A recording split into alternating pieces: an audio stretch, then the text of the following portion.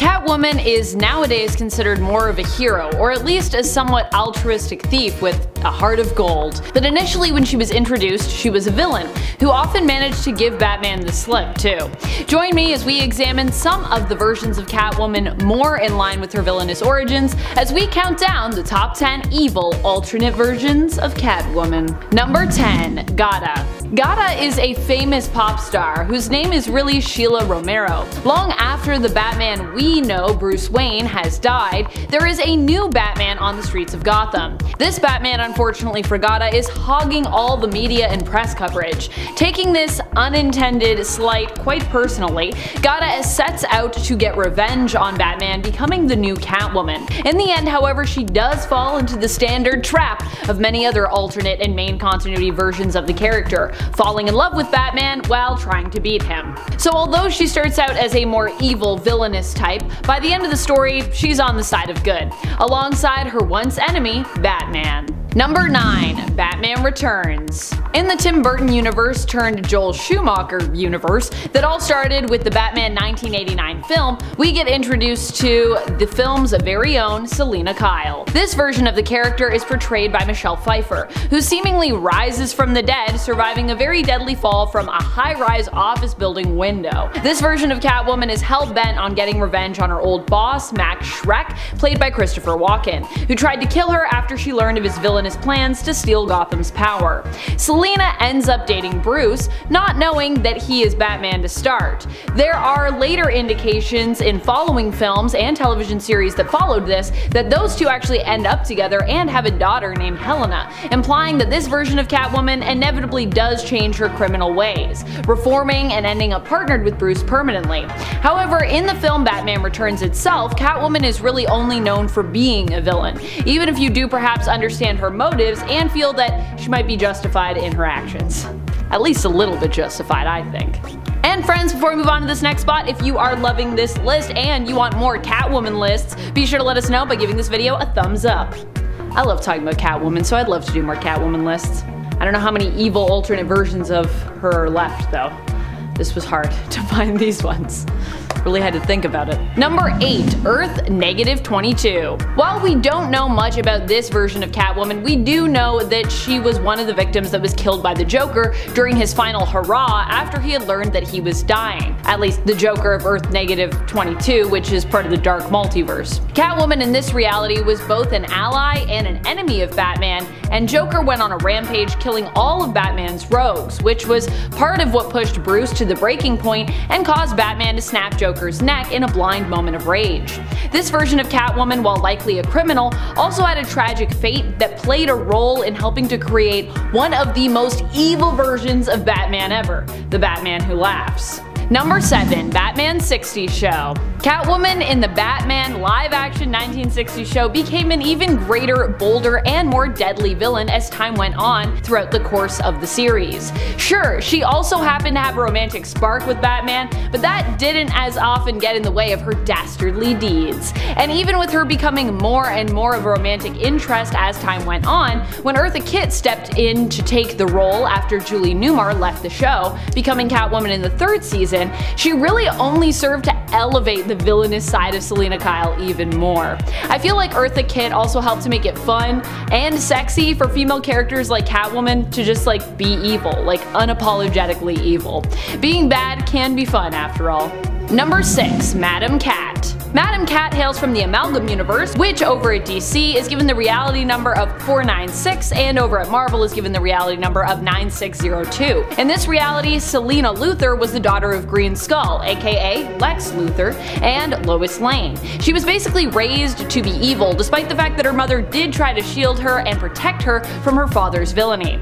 As a result, Lois was killed by Green Skull, who then raised Selena to be just as vile and trained her in the ranks of Hydra. Despite her villainous past though, Selena does end up betraying her father in the end and seemingly switching sides to the side of good, before perishing in an explosion. At least it seemed like she perished in an explosion. Madam Cat is a combination of DC's Catwoman and Marvel's Madam Hydra. Number 5. DCeased. In the world of DCeased, Raina Creel becomes infected with the anti-life equation and becomes insanely violent and zombie-like. Although those infected aren't really in control of themselves and simply are compelled to behave the way they do, not specifically having intentions of their own, I think we can still consider them to be pretty evil. I mean, they're basically zombies. Zombies are monsters, and monsters generally fall on the side of evil as opposed to good. Except for good monsters, that is, like zombies who just, want to fall in love, or the lovable monsters of Monsters, Inc. In this reality, Catwoman ends up defeated by Harley Quinn and Poison Ivy after she has succumbed to the anti-life equation virus. Or I guess just the anti-life equation. Just feels weird to not call it a virus because they're basically like zombies, Number 4. Catwoman 2. Catwoman 2 is Catwoman's kind of unofficial predecessor from the Kingdom Come universe. Here, Catwoman herself, Raina Creel, has retired from the world of vigilantism and thievery to start her own successful cosmetics company and brand. And successful indeed it was. She presumably spends most of her time running the multi-billion-dollar company, and I guess just chilling and spending her money. Catwoman 2, on the other hand, uses Selina's former mantle, but is one of the new heroes to appear on the scene, whose methods are actually looked down upon by the older heroes. She follows the brutal and misguided example of the Man of Tomorrow, the villain Magog. Number 3. Maggie Kyle. Maggie Kyle is known for being Catwoman's sister. In the main continuity, she was tormented by Black Mask to the point that she basically lost her mind and had kind of a psychotic break. Inevitably, what happened was she was made to consume pieces of her husband after she watched him being ever so slowly killed by Black Mask. Yikes. In the reality referred to as Earth Whatever, it was Selina who was Black Mask's victim, and Maggie was the one who avenged her as Catwoman. Maggie was also very specific with the kind of revenge that she wanted and got when it came to Black Mask, killing him slowly, tormenting him as he had her sister in this reality, Selina. Maggie also seemed to relish what she had done, smiling gleefully about it. Part of what makes this version of Catwoman, Maggie's Catwoman, so evil here is what she did to Black Mask. The manner of it specifically, and of course her reaction to that act. She seems really creepily happy about it. Number 2. Female Fury Catwoman. While Holly Robinson as Catwoman wasn't necessarily evil, Holly Robinson herself isn't very evil, there was a period during her time as Catwoman where she was really evil.